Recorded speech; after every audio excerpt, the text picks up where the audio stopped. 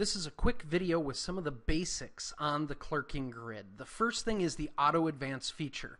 We can automatically advance to the next lot at your preference. There's 3 different settings. No, the work is all on you. Yes, we go to the next whole number. 1, 2, 3, 4, 5, etc.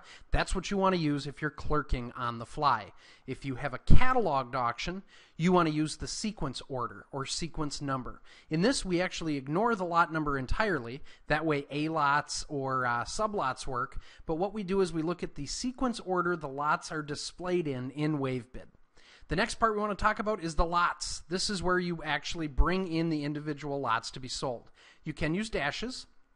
So for example, 1 through 5 would bring in all the lots between 1 and 5. If you want to bring in multiple lots, you can simply use the spacebar and bring in multiple lots that way. Finally, we have the screen. Part of using clerking allows you to show the actual items that are in the clerking grid. This is a clerking grid down here.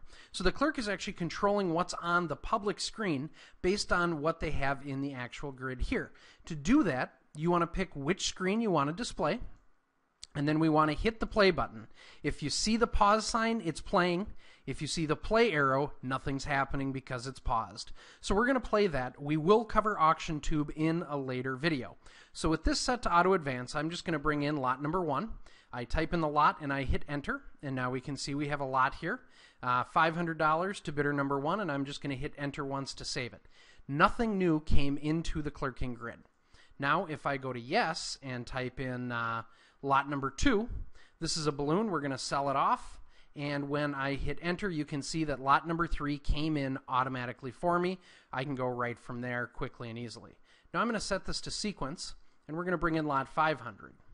As we can see, this is already cataloged. It's a large tree. The winning bid is $500 to buyer number 1.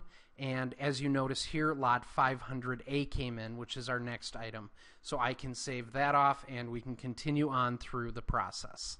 That's a quick overview of the basics for the accounting grid. There's many more videos and help available. Just look through the resources. Thank you very much.